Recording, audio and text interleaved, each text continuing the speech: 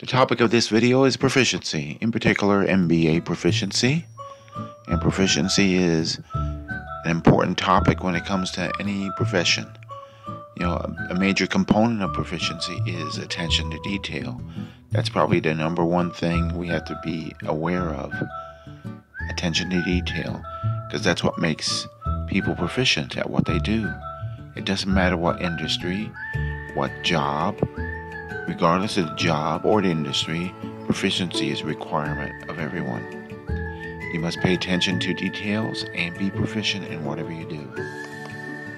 Regardless of the specialization, earning MBA means that you are the expert, and this is what employers look for.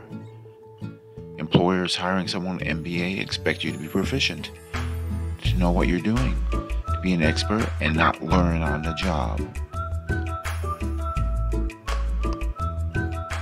The COVID pandemic was an anomaly in business. Businesses fail generally due to poor leadership and management. Business leaders are expected to make decisions to prevent business failure. This is why it's critical as a student to do your best, not be a B or C student, but to be an A student and become an expert. Become an expert at writing and presenting material that a board or a boss would say, "Great job, great work." Focus on changing habits. Focus on every day, not once a week. Develop proficiency, self-confidence, and be an expert.